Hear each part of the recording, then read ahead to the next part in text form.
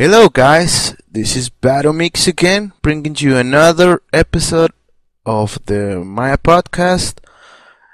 And this time we're gonna talk about a little about particles and just the basics of them. And we're not gonna get into emitters or other stuff. We're just gonna create particles and create a little scene like you're looking at it. Like the one you're looking right now, where you create some particles and drop them into geometry to look at collisions and basics about forces. Later we'll do some more advanced stuff with particles. Okay, so first thing you need to know is how to create the particles. So to create particles is actually very easy.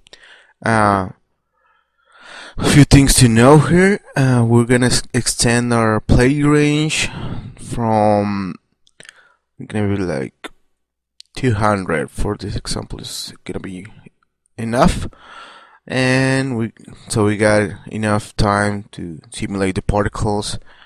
And the other thing is you set your playback speed to calculate every frame like it is here in the timeline. Don't use real time because that will screw up the calculations, and so keep it on play every frame and save that. So now we go to the dynamics menu here, and under the particles menu you got a bunch of stuff for creating particles, and we're gonna just concentrate on the particle tool for now. So click the particle tool button and open its options by double clicking here or just clicking the option box here. If you double click here, you also get here. The first thing we will reset the tool, so I have some funky settings from before. The first thing you find here is that you have a tool active, so you can right away start clicking and creating particles. So every time you click, you create one particle each time you click. If you press enter now, you create a system of particles. It has some particles as much as you click there. So that's one way of creating particles. You can create them everywhere you like. In this case, I created in this plane, in the XC plane. So the particle tool is actually very cool, has a lot of options. So I will delete that and get to the particle tool again by clicking here, and you can it sketched also the particles. If you activate the sketch particles option, you can just click and drag and kind of sketch the particles, where you can draw something, you can outline something, you can do whatever you want. It's like using a particles pencil. So once you are satisfied, just click enter and that will create your particles.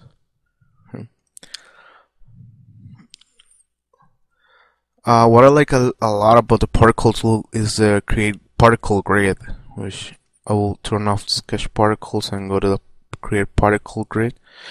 And you have two options here. You can create them with your cursor, with your mouse, or you can create it with those text fields that you have here. If you have your coordinates, you can type them there.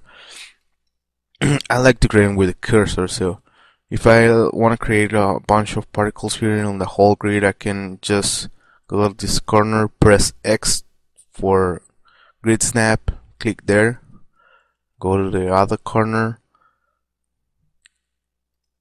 click there, and just press enter, and we'll create a grid of particles. All of that, some particles.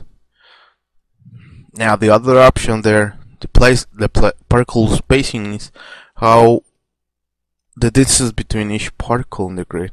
So this is 1 unit. The square, a grid square is 1 unit. So point 1 is just the middle.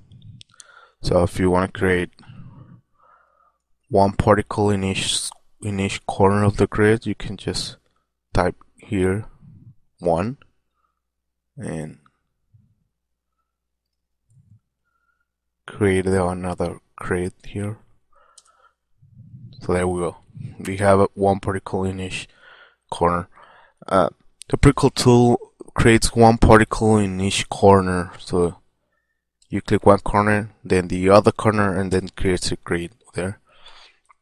So to create a 3D grid, it's just a matter of getting into the front viewport and modifying one point. So I can create my first point here, my second point here, and then I go to the front viewport and hit insert key or the home key in the Mac, so I can get into edit mode. You notice that the particles become little squares, so now I can just click the particle and move it up.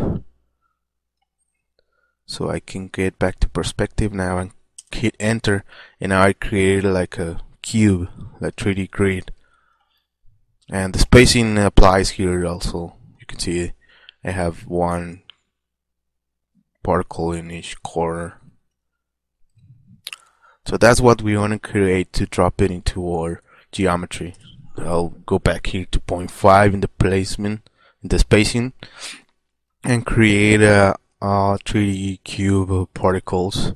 So I click here first, then here, then go to front view, hit insert or home in the Mac, and drag the particle up like about there. Then go back to perspective view now again and hit enter, and there you have it. Now this is my particle, so I can move it up a little, rotate it a little. So now I'll create a force to control it. So in the fields menu, go to fields and select gravity, and I had the particle selected when I hit the gravity, so they are connected by default. So when I click the gravity icon there and I hit, and they look purple or pink to represent that they are connected. If I hit play now, all the particles will go down.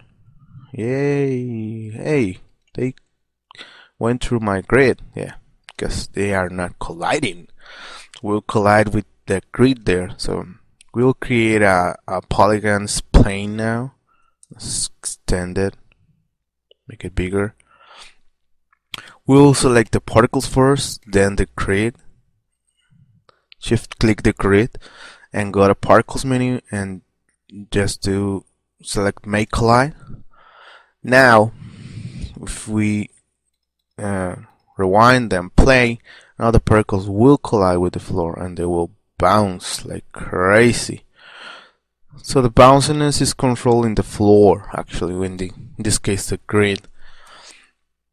You go to the properties of the floor and go to geo connector. The resilience is like the bounce. So if you type 0.1, 0.2, they will bounce less each time they bounce. Yeah, and they hit resilience 0.2.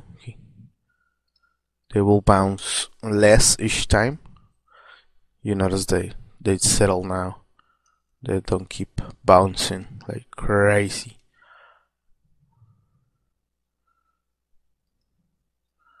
So now we go to shaded view. We can see the particles clear now. So we can select the particles and right click and assign a material like you do with any other objects. I will assign a Lambert and give it a green so we can see it clear.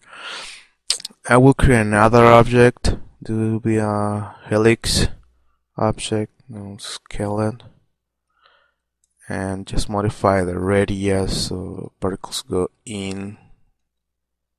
Modify the width like that. something like that. And the part to collide with the helix, I will need to select the particles again, shift click, select the helix, and go to particles may collide, so it collides with that also. You can see it's colliding, and the helix has its own values, so the particles are bouncing a lot in the helix. So you go again with the helix selected, go to geoconnector and click and modify the resilience. I'll put 0.1 there, and I'll put a lot of friction on the particles so they don't slide as much. They lose velocity as they are sliding. And you can see the particles there sticking to the surface and then going slowly down there. I'll make the particles a bit bigger so we can see them better. I'll select the particles, go into the particle shape one, and under here in the render attributes or set points, click on the current render type, and the point size, put it to 0.4. Put it to 5 so we can see bigger particles. I'll scale this down a little, it's kind of big. So now particle fall down and they'll come up to the helix and then go and also collide with the floor. And the floor it doesn't have any friction, so they keep sliding. So we can put friction on the floor so they don't go sliding all the way. So the only thing left here is to make the particles look like a blobby surface. For that, it's actually very simple. You just select the particles, go to particle shape, and in the particle render type, just modify it to blobby surface. We've got a bunch of particle render types here. We'll discuss them later and how you render them and why we need some special things for some of them to render. And once you do that, once you modify it to blobby, you have like a blobby surface now. Here, just the representation. You can see a representation. There are all spheres. You can click the current render type here again to modify its threshold. This is how the spheres will blend with each other to make the surface look more like a surface, like a blobby surface. If you render now, this surface will be just plain spheres, big plain spheres, but they are not connected to anything. So to connect them, you need to modify its threshold. Let's say 1. If you render again, now it will look like a surface, not like individual spheres. As you can see, they are splitting here. You can make them a bit smaller too. You can see the spheres are falling and then they are getting into the helix and dropping into the plane like that. If you render like here, you can see how they get this nice effect, and some of them are sliding in the helix and then dropping here into the floor. And some of them are inside and are accumulating. You can make like lava and water and a bunch of nice effects with this method, with these kinds of particles.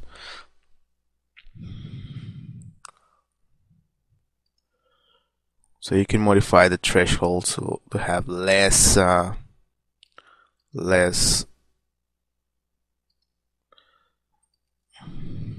can modify the head threshold to get the effect you want. It looks kind of weird, but they are not simulating yet.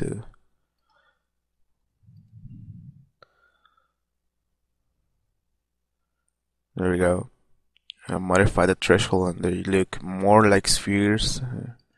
Maybe we do like them to be 1. Notice you don't have to rewind and play again to get the effect once you modify the threshold. It's just a matter of rendering again. That's all calculated in at render time. And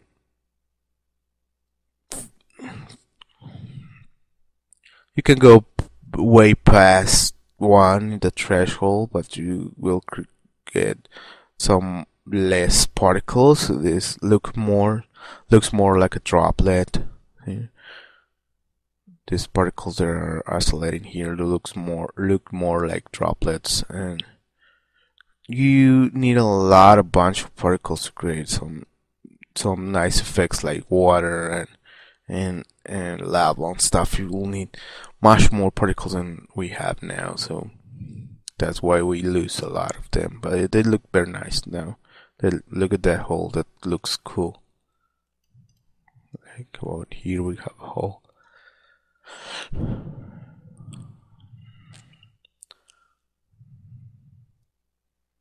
There. So that's all we're gonna talk about particles now. Get to know them, because there's a bunch of things to know about particles, and we'll be looking at them later for more fun and cool effects that we can create with them. So this is Battermix for createblackout.net, and I'll see you later.